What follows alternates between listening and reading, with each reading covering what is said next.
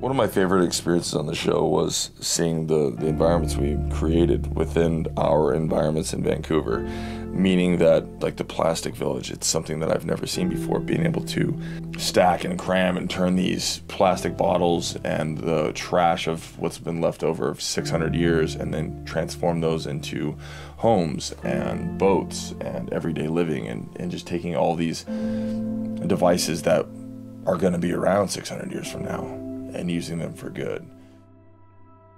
I think the biggest honor is to be able to play someone with low vision or someone who is blind, because we have so many casts that are with us that we get to learn from who have low vision or who are blind.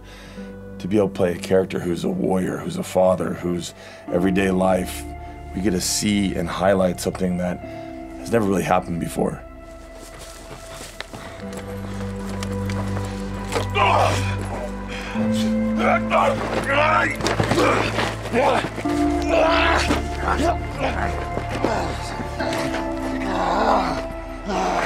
Nice. Good job, dude. Awesome, bro. Somebody actually made contact. I think there's been many moments on set where I've looked out and just imagined what it would be like not to have my vision.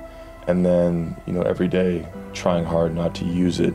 And at the same time, when I'm playing this character, I feel sometimes more alive, because I'm trying to get rid of that one thing that we use so highly, and it just enhances my other senses. And I feel like when you're playing it, you're very much sensitive and vulnerable and in touch with everything. So it really makes you like an ultimate warrior in a way. You're not blinded by your vision.